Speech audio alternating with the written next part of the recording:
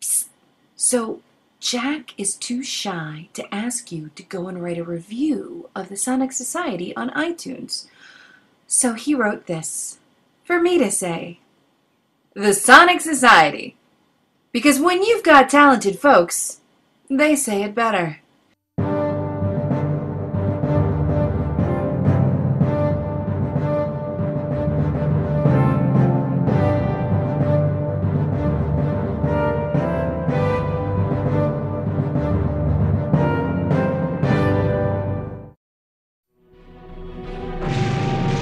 I don't know how much longer the tortoise can hold out. That YouTube weapon has broken open audio space right in the middle of Electric Vicuna and the Sonic Society, and the resulting tear in the fabric threatens the entire pod sphere.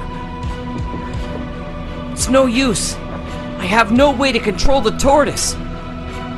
Doesn't David know what he's doing? We're hovering right at the edge of the energy hole and barely able to maintain. According to these readouts, we're sliding into the tear in the audio space. Barely holding on to Joe Bev's Willoughby Part 2. And now the conclusion of Willoughby Goes and Gets It on the Joe Bev Audio Theatre.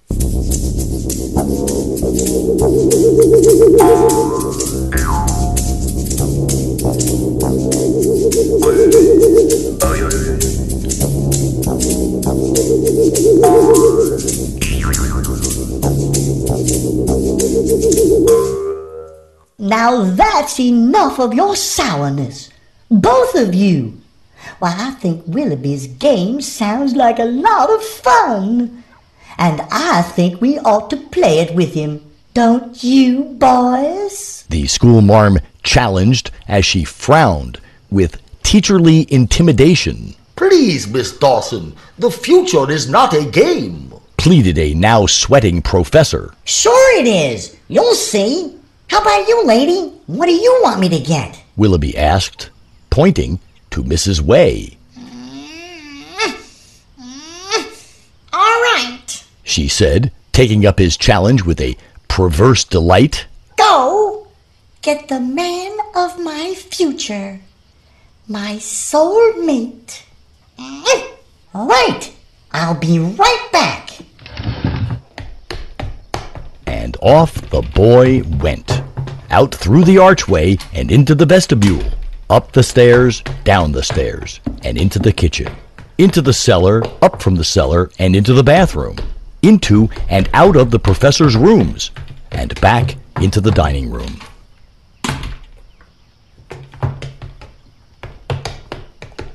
Then, standing next to the professor himself, he proudly announced, Here he is. Both Mrs. Way and the professor blushed in embarrassment as the others broke into an uproar of laughter.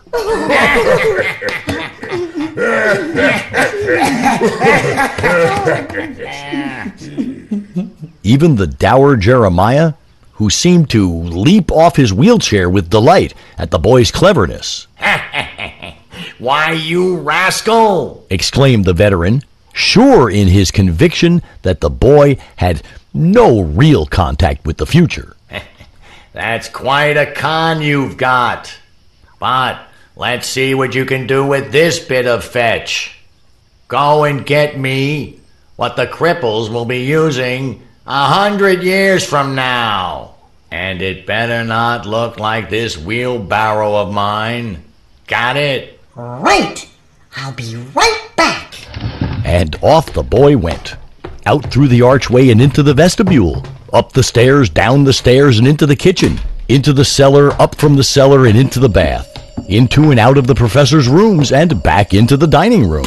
But emerging from the professor's quarters this time, entirely in the air, hovering 3 feet off the floor, in a magnetically levitating personal transportation vehicle of supremely future technology and style, as he zipped around the dining room, over the serving plate, at its center, and then positioned himself directly over the veteran's head, laughing in unison with the vehicle's hum.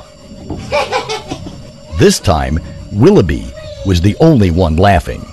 Amazed, the others simply ogled the spectacle of the floating boy and the nearly traumatized man beneath him, who was experiencing a fear of aerial assault he had not felt since the trenches of the Ardennes. Willoughby! Scolded the professor. You're frightening Jeremiah! He suffers from shell shock. Lower yourself to his level immediately. The boy complied gleefully, parked the device precisely level with Jeremiah's wheelchair, and jumped out of its cockpit with a flourish as he encouraged the frightening invalid to take the helm himself. There you go. All yours. And it's a beauty.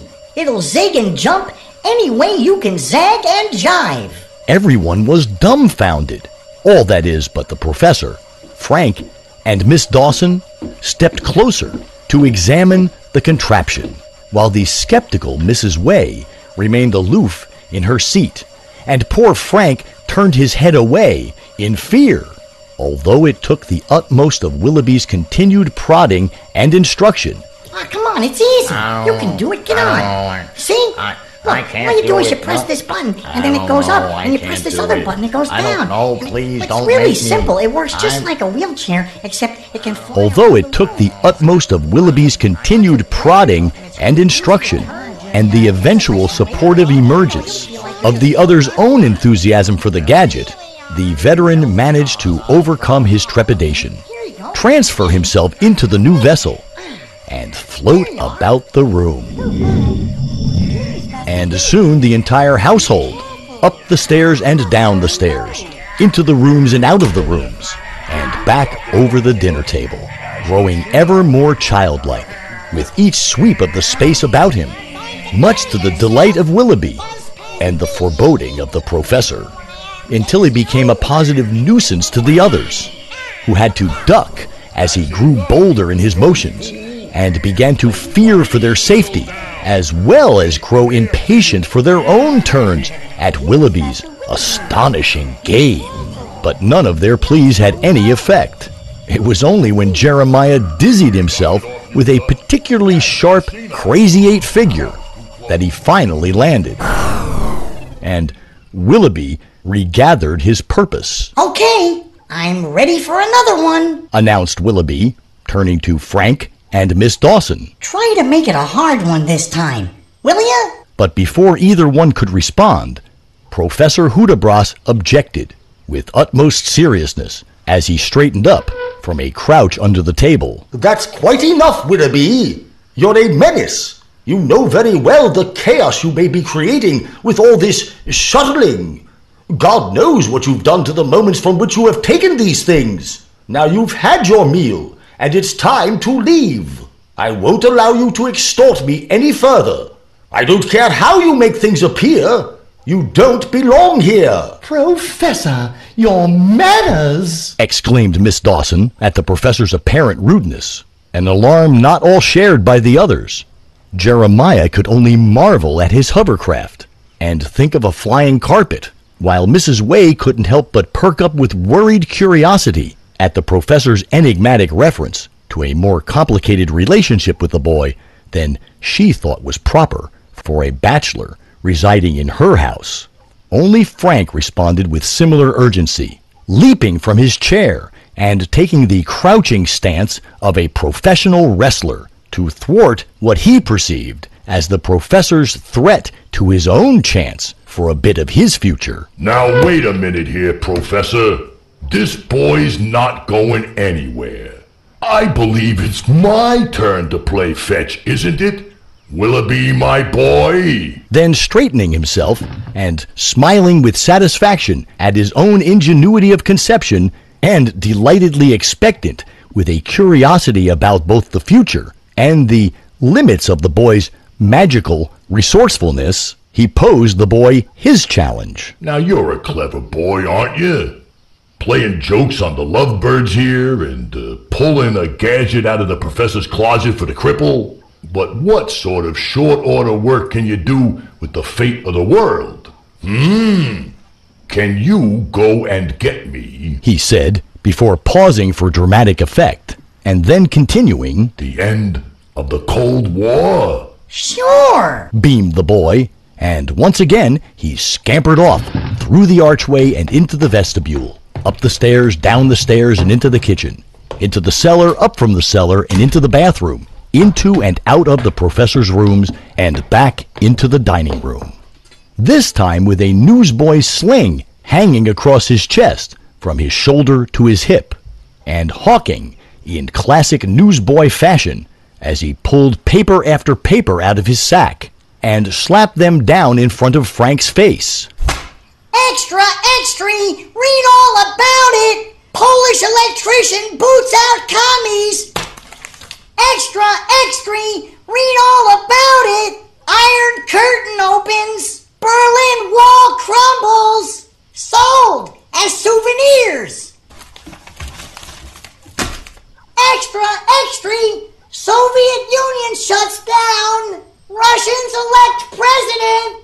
Extra, extra. As each paper plopped in front of his widening eyes, Frank breathlessly scanned their headlines and dates, barely able to catch the years of one issue before another supplanted it.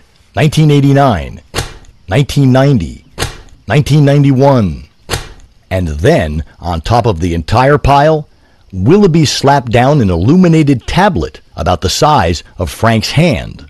Upon its face appeared a miniature image of the front page on which it sat. The last issue of newspaper dealt out to Frank. Of course, I couldn't carry 3 whole years, The boy anxiously explained as he resumed his normal speaking voice. so you can read the rest of the issues electronically on this handheld. It's real easy to do, but, well, it's a little hard on the eyes. If you want, I can get you microfilm instead. Microfilm was the only thing Frank was able to fully comprehend from the entire exchange.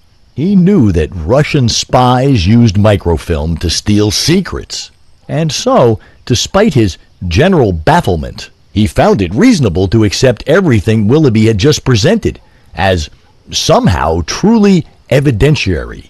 Looking open-mouthed in astonishment at the boy, he swallowed to regain his voice and asked, What kind of prophet are you, kid? I assure you he is no prophet, interjected Professor Hudibras. nor is he a boy, in the usual sense of the term.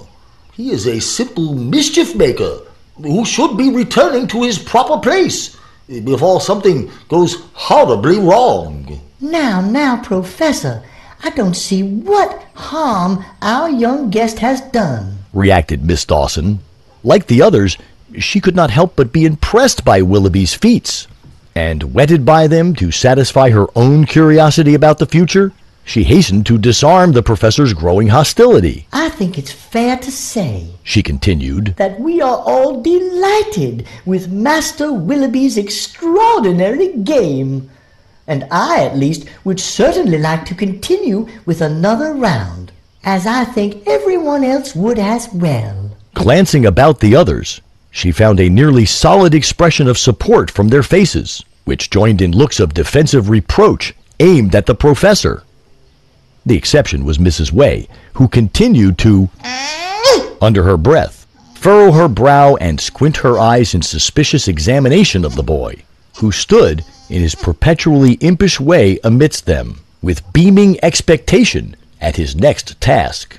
Fearing that an argument would simply fuel further inquiry into the nature of the boy and the circumstances of his arrival, the professor simply exhaled with resignation and took his seat with folded arms.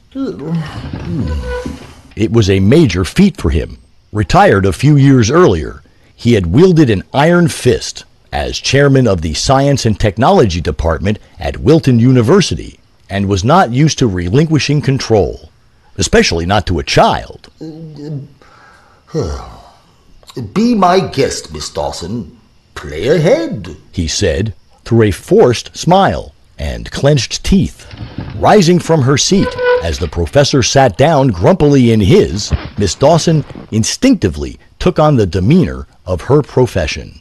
Towering over the adults, who were all seated now, and the diminutive boy, who alone stood with the schoolteacher, like a favorite pupil, singled out of the class for special, almost maternal attention. Thank you, Professor. Miss Dawson bothered to reply, acknowledging the man's deference with a nod of her slightly cocked head, before straightening her posture and addressing Willoughby with academic propriety. Well, Master Willoughby, you are certainly quite a prodigy. I have had several thousands of students over these past years of my career, chiefly 8th graders, such as I am guessing you are yourself. Many of them very gifted, some dozen or so positively precocious. And I have nurtured them all with every expectation that each and every one would go on into adulthood to achieve the utmost of his or her potential as a knowledgeable thinker and responsible citizen. Rarely, however, have I had the satisfaction of witnessing their blossoming.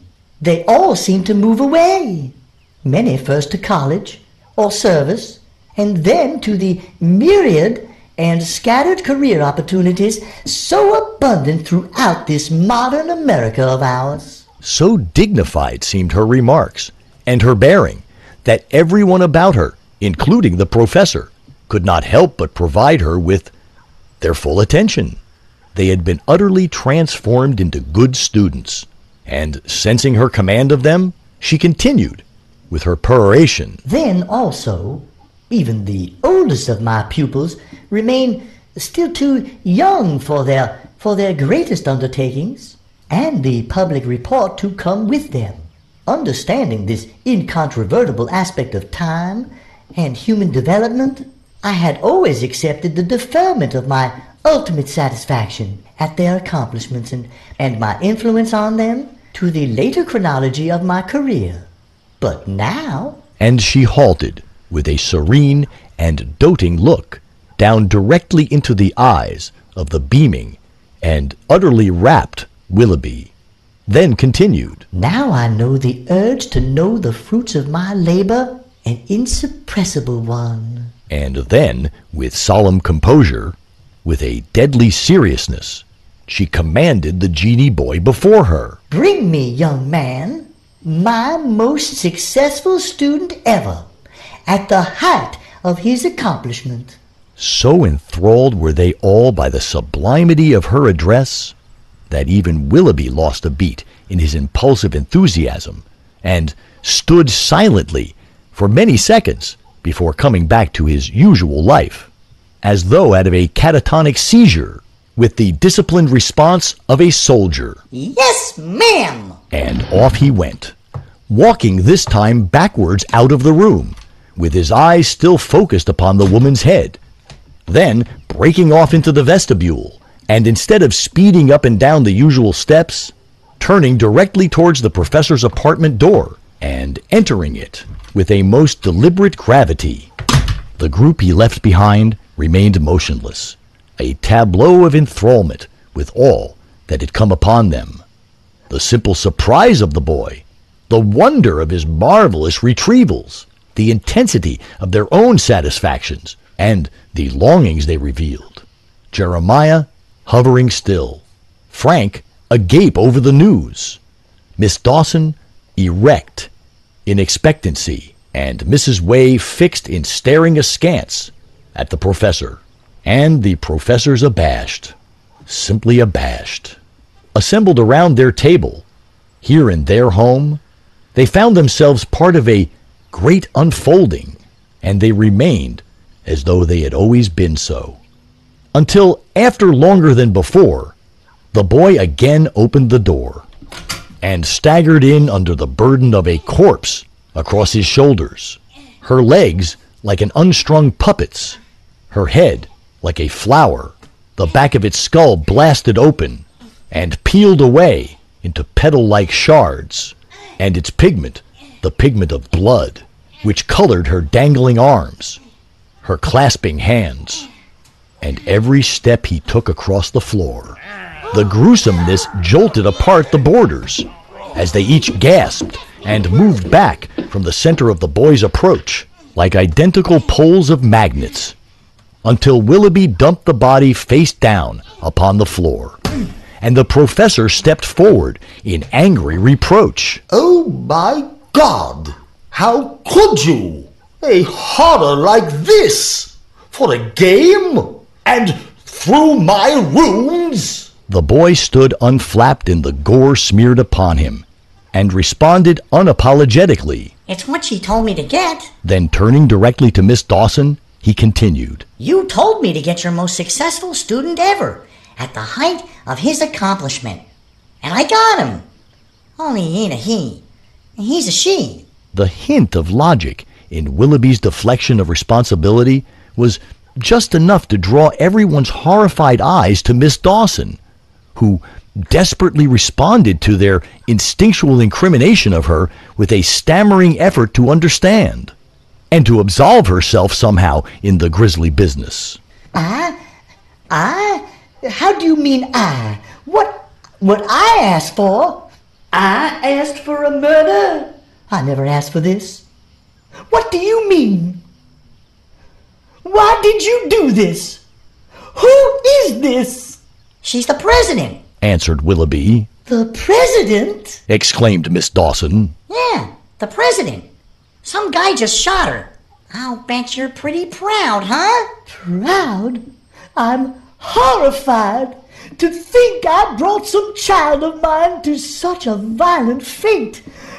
I don't even want to know who she is. I never want to know who she is. I will not see a slaughtered corpse among my students. And then, unable to contain her distress any longer with language, she broke into an enormous inarticulate sob and buried her face, whimpering, into the palm of her hands.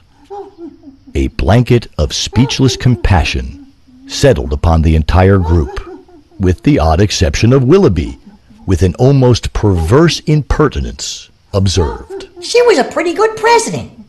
And even a better one now. The remark aroused the professor to gallantry, and broke the respective averting of his eyes away from the woman's discomposure, and toward the littered and askew tablecloth, which he saw for the first time was finely embroidered ivory linen. He stepped resolutely forward toward the boy and the corpse at his feet. Now that is enough, he said commandingly. I cannot permit you to go any further.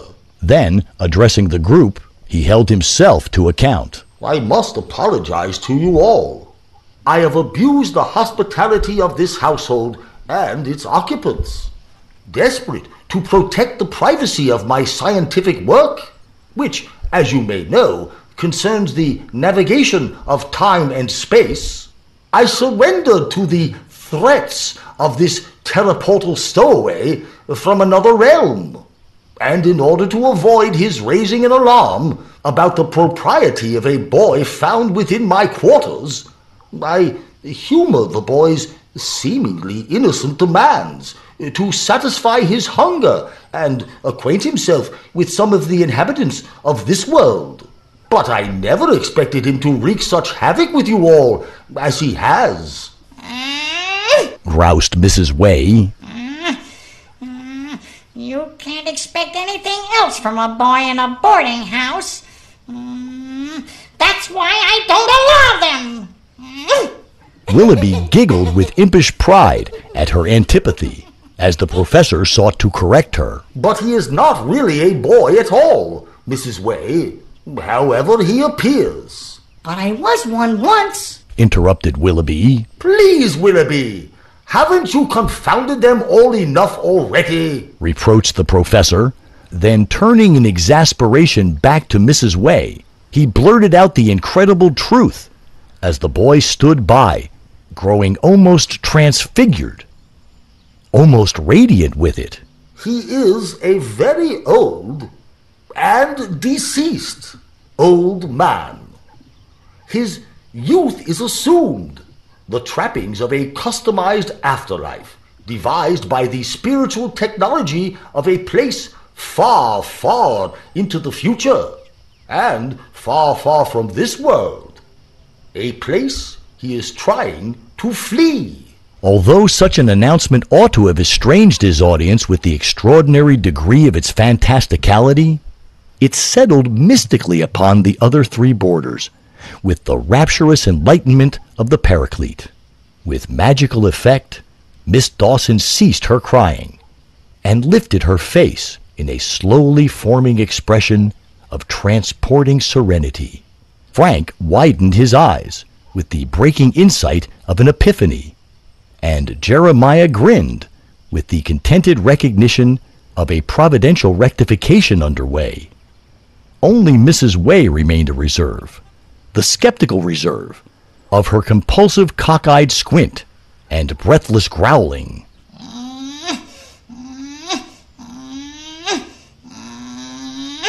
But she was nothing to the others now.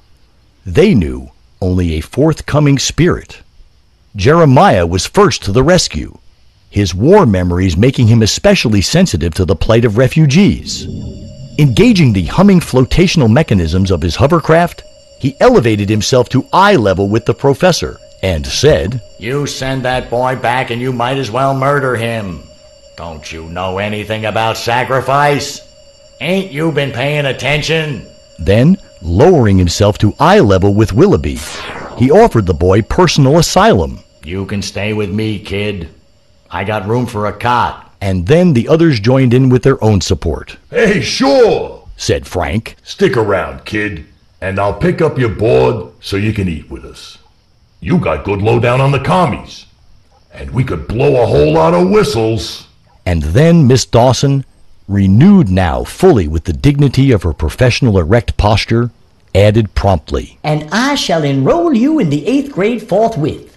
You have an extraordinary aptitude for history, Master Willoughby, and many lessons await to be learned. I expect you will join my 4th period, the gifted class." They all seemed like swell ideas to the agreeable Willoughby, who replied simply, "Okay," to each of them, to the consternation of the professor. Frustrated by this spontaneous adoption of a being he himself had considered purely an ontological nuisance, and alarmed by the disorder to science that it threatened, the professor interjected one dire caution after another in a desperate attempt to neutralize their sympathies. But it was useless.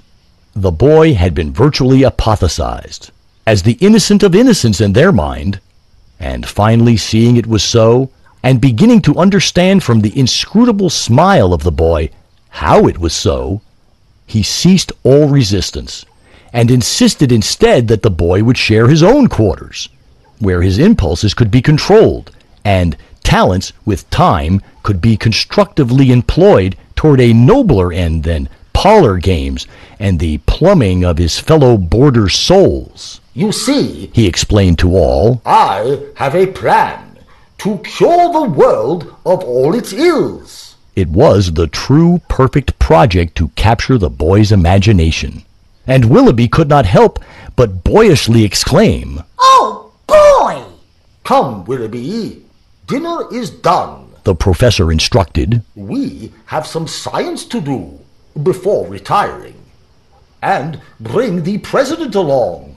She must be returned. Your other party favors can stay." Eager to obey, Willoughby gathered up the corpse and hoisted it back upon his shoulders, then turned with the professor to retrace their steps out of the dining room, through the parlor, and back through the door from whence they had both emerged so surprisingly for dinner an hour ago. They seemed a son trailing his father to the others, except of course to Way, who could only think of clearing away the table, and cleaning up the bloody mess, and wrestling away the other things that Willoughby had gone to get.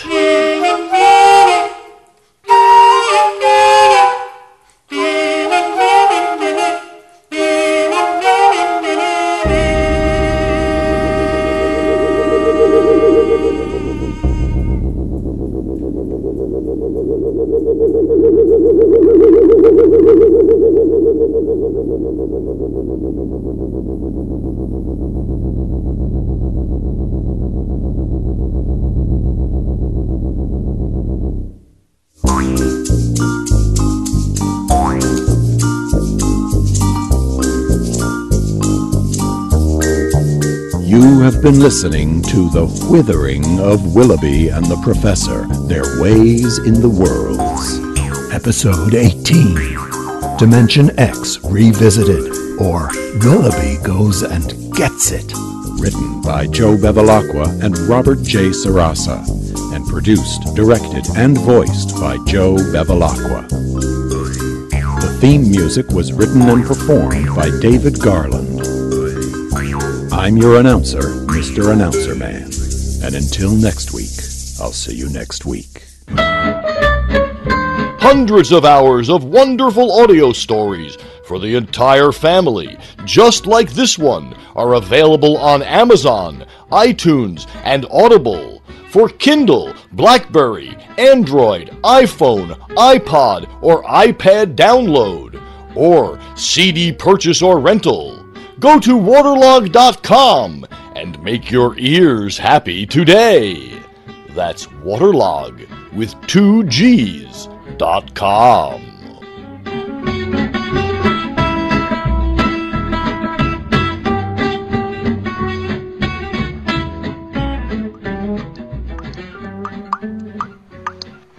Waterlog Productions.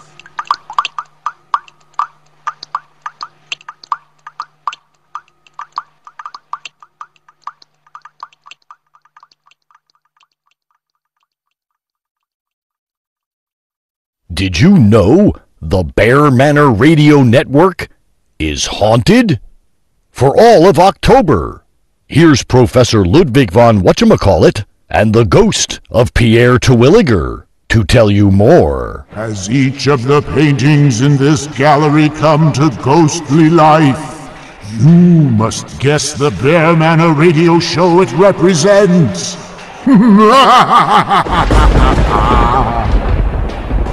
Well, that should be easy peasy. After all, I is the present, current, and alive Bear Manor caretaker.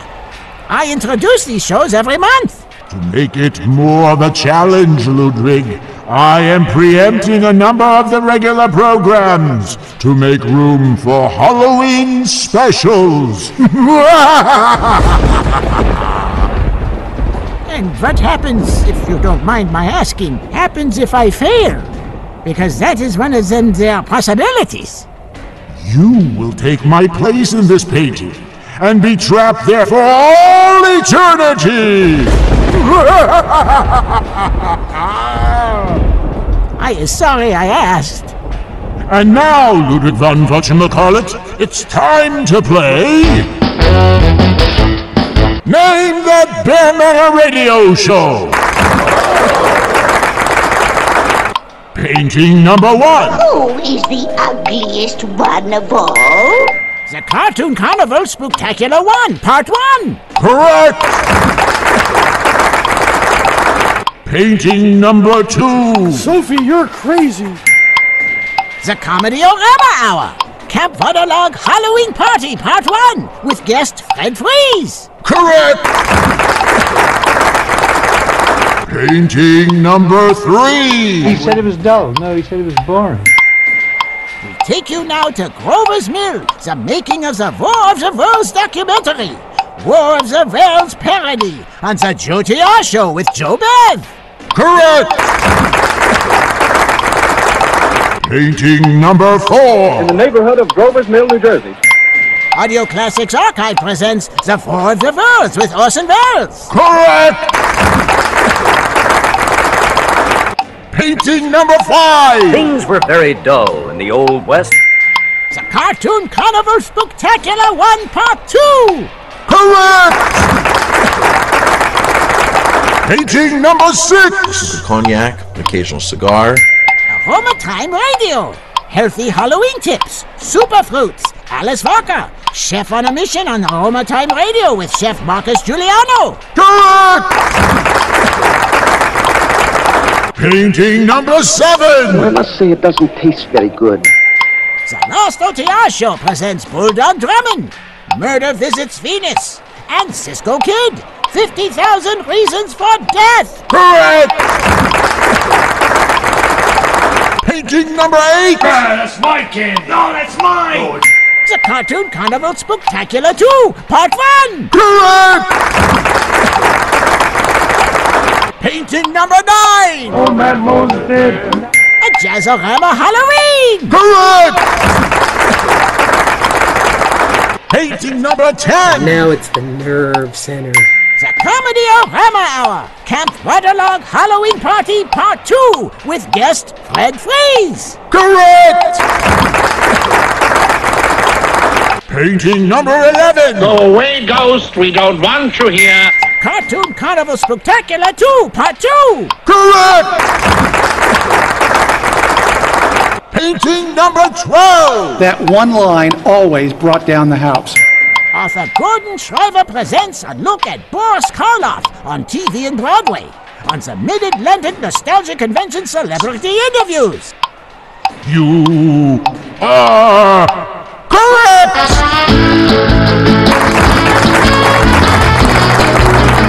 I'm in! Not so fast, Ludwig.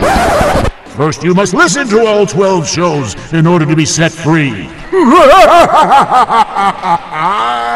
You can listen to the 12 hours of Halloween Spooktaculars throughout the month of October at bearmanorradio.com and waterlogwith2gs.com. The Bunbury Banter Theatre Company presents Conception by Tony C. Pearson and Terry Kitchen.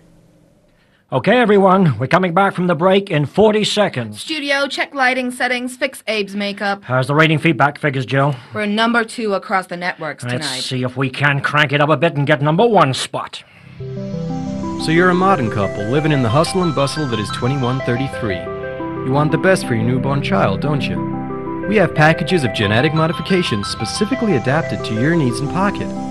You can choose everything from eye and hair color at only $35,000 to bespoke brain sculpting so your offspring can choose the career he wants. Send a DNA sample of you and your partner, your desired outcome, and details of your income to us today. Choose your baby the MMB way. Conception. The Genetic Upgrade Quiz is sponsored by MMB Company. MMB. Make my baby. Jill, auto camera 1, long shot of the set, auto camera 2, close up on the presenter. And we're back.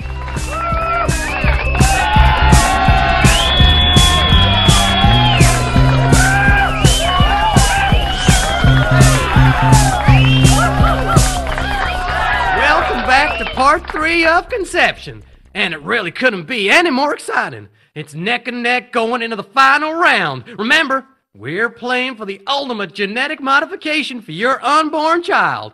Sharon and Jonathan from New York, you have 22 points. And Emily and Thomas from Pennsylvania, you also have 22 points. The final round is a sudden death round. And the subject is ancient history. The first couple to answer a question incorrectly will be eliminated from the quiz, and we will have found our 2130 winners. Sharon and Jonathan, as you went second in the last round, we start with you. Here comes the first question that has been randomly selected by our computer, the lovely Zion. I hope you're good with history. Not that good, Abe. What about you, Jonathan? Not too bad, Abe, not too bad. Okay, guys, let's go for the question. And the question is... Set auto cameras 3 and 4 to give me shots at the contestants' faces. We really want to see their confusion. No help from the audience. Okay, back in 2009, which man became the UK's first president, replacing their then Prime Minister, Gordon Brown? Now, is the answer A, Richard Branson, B, David Beckham, or C, Arnold Schwarzenegger? I know this one, Abe. Fire away, Jonathan. What's the answer? Are you sure, baby? Sure I am, hon. Let's hear it then. I think the answer is C, Arnold Schwarzenegger. Let's ask the computer. Zion, is the answer C, Arnold Schwarzenegger? The answer is C. Arnold Schwarzenegger. Well done, that's one of you. Okay, now we turn to our second couple, Thomas and Emily. Are you ready for your question? Ready and waiting, Abe. Okay. I've got the question here from Zion, and it's a bit of a toughie. How's your knowledge of religious history, guys? I was reading about that in the Reader's Digest just the other night. You remember, honey? I was reading it when you left to go bowling. Oh, I sure hope you can recall, honey, because I'm not too sure. Once again, can we have complete silence from the audience, please? Okay, Emily and Thomas. Which pope was assassinated by atheist fundamentalists in April 2017 on the occasion of his 90th birthday? Is the answer A, John Paul II, B, Benedict XVI, or C, John Paul III? I'm pretty sure that it's Benedict XVI. Oh, no, honey, I remember this from high school. I can see Mr. Kowalski now standing in front of the class with his patch jacket and corduroy pants talking about religious history, and I can still hear him telling us about popes, how a pope was the chief guy in the church, and how John Paul III, the last pope, died in mysterious circumstances. Something still tells me that it's Benedict XVI, but if you're that sure, honey, then I guess we'll go with your answer. So, is John Paul III your final answer? Yep, that's the one. John Paul III. Let's ask the computer. Zion! Is the answer C, John Paul III? The answer is B. Benedict XVI. Oh, well, I guess it's just not your night. But of course, you did very well to get this far. Come on, folks, let's hear it for Emily and Thomas from Pennsylvania. Well, you may have missed out on the star prize, but you do get to keep all the sensational items that you won from the previous rounds. From round 1, you won the choice of your baby's hair color worth $15,000. From the quarterfinals, you came away with the choice of your baby's eye color worth $20,000. And in the semifinal, you won the genetic modification of your unborn baby's body type and shape worth $50,000. And let's not forget, all prizes are courtesy of our good friends at MMB, the biggest and best name in genetically modified children since 2010. Emily and Thomas, if you'd like to follow Marlene off to the green room, we'll arrange for the contracts and medical disclaimers to be signed. Once again, Emily and Thomas, ladies and gentlemen. Auto camera 1 tracked them off and returned to a shot of the set. The others are bound to gamble, don't you think? That's why we picked them, Jill. It was in their profile. That means that Sharon and Jonathan from New Mexico, you are the winners of this series of conception. Yes. In addition to all the genetic modifications you've already won for your fetus during the heats, you also win our top prize of CM4, which, as it suggests, is a level 4 adaptation which, through cognitive modification, which will ensure that your child will have an IQ of at least 150 and so will be allowed into the higher class education program. That's great, Abe. Yeah, we want to do the gamble, Abe. Well, that's a bit premature of you guys. Let me explain it to you first, and then you can decide. Tonight's gamble is very special. All you need to do is answer one question correctly as chosen by Zion, and you, Sharon, and Jonathan will win the ultimate in genetic modification for your unborn son. It's a custom CM5 adaptation worth $250,000, which may eventually ensure him a place in the upper echelons of the government. Who knows? If he learns fast enough, maybe one day he could become president. Of course, once your child is born, he will immediately be entered into the government's Brain Academy, where he will be taught to his full potential from the day he is born. And as his parents, you will receive a government house and all expenses as you attend to his upbringing whilst he is being groomed for office. But don't forget, if you get the question wrong, then you will lose all the genetic modifications that you've already won for your offspring, and as his DNA has already suggested, he will cease being educated at the age of 13 and will take up his gene-designated lifelong role as an assistant checkout operator, and you yourselves will return home to your designated mundane lifelong roles as senior checkout operators, with no hope of any change. Ever.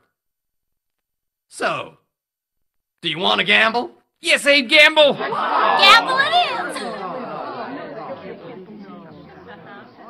Okay. For the CM5 adaptation and the rest of your lives on Easy Street, simply answer the following question, which Zion has provided for me.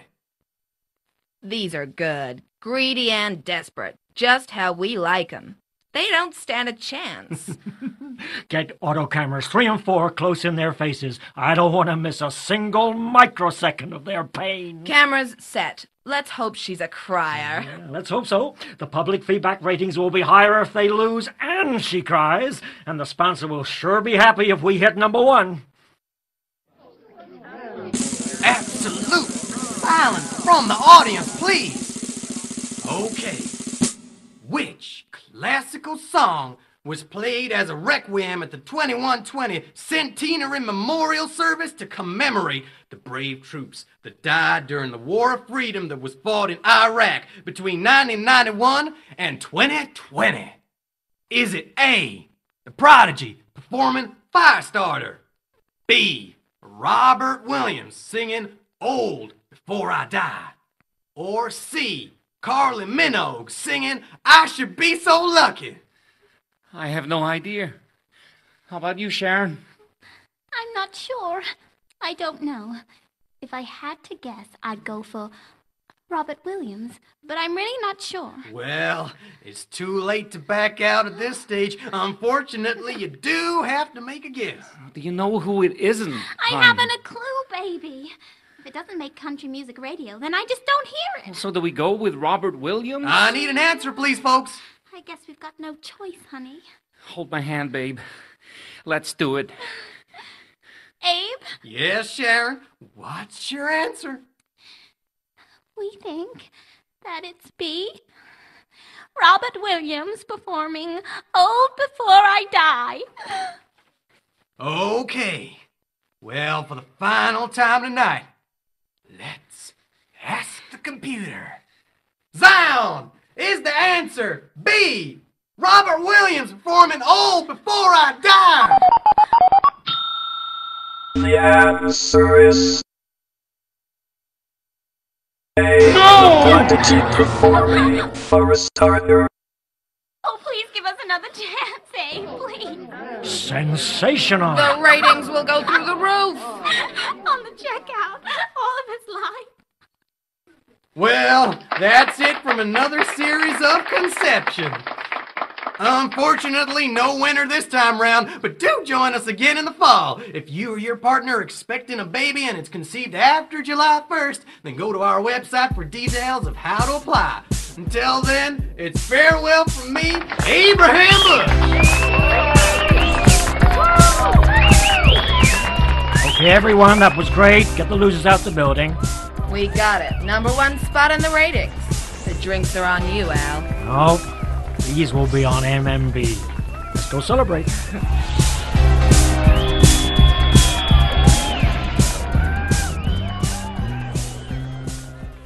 Conception starred Daniel Rodriguez as Abe, Jane Dickinson as Sharon, Deirdre Whelan as Emily and Zion, Kevin Cook as Jonathan, John Palmer as Thomas and director, and Glennon Anderson as assistant director and commercials voiceover. Directed by Sam Beavis and Darren Mulryan. Produced by Philip Dyer. For further credits and information, please see our website, www.bunbanter.com. Well, at last, we broke free. We finished Willoughby by Joe Bev and ended up in the story Conception. But I'm still stuck here, somewhere in the tortoise, and I don't have the foggiest idea where to go. How do I know that if I take off in one direction, I won't be going further and further from the control room? Hello? Are you kidding me? A unicorn?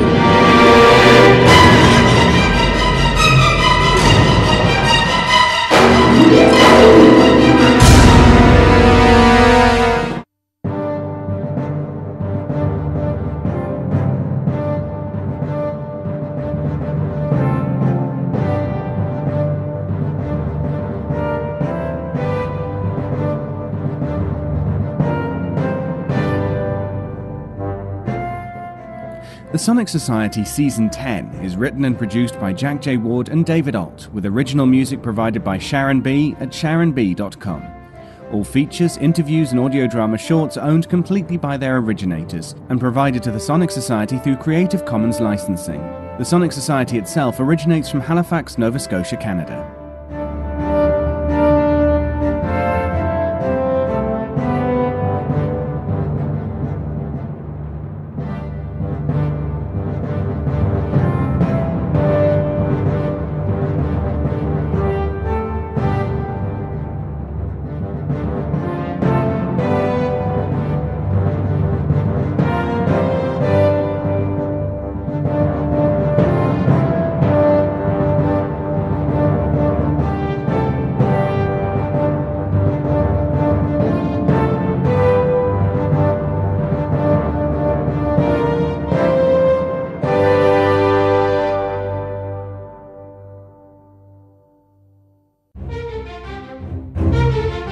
This has been an Electric Vicuna production.